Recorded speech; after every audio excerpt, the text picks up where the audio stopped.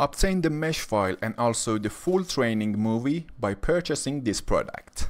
The problem is simulating the HVAC inside the room considering a solar chimney.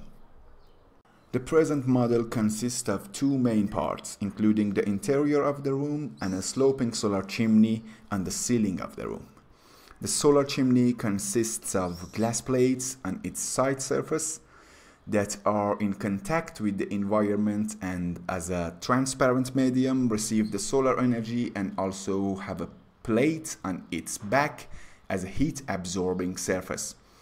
It is assumed that the absorbent surface behind the chimney has a constant temperature of 335.15 degrees of Kelvin, while the glass surface in contact with the external environment has heat transfer with its surrounding.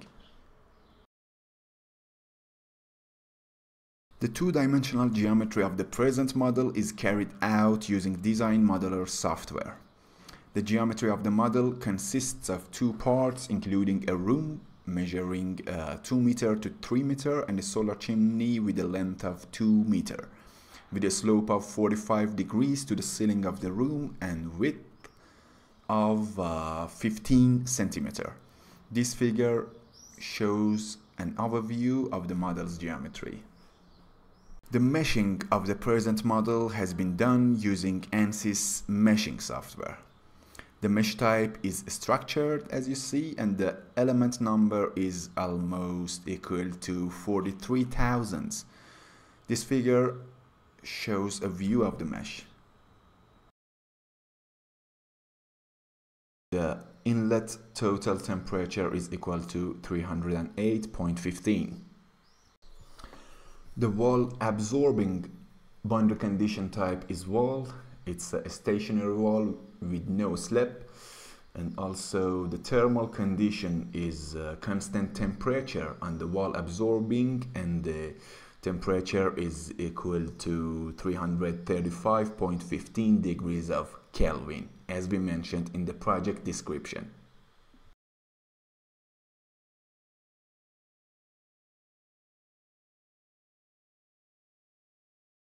Click on the Initialize button and go to the Run Calculation section.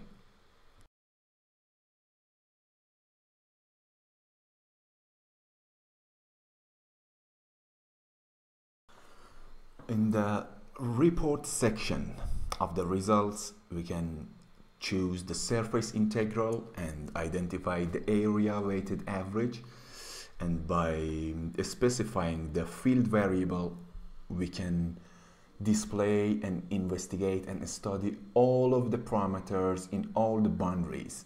For example, to check the pressure drop from inlet zone to the outlet zone. For example, to check the velocity at the inlet, at the outlet, and every point of the domain, and also the temperature, and every variable could be obtained in this section.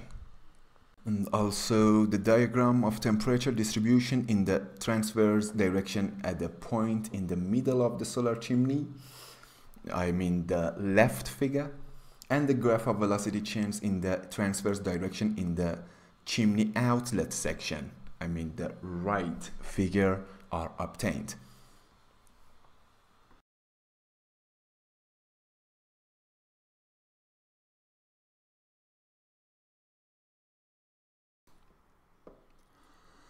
Finally, this table is a summary of the steps for defining the problem and its solution as a review.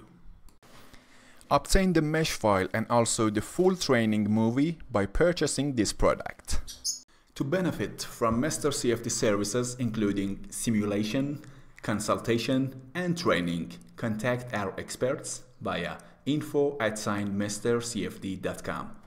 Hope you enjoy.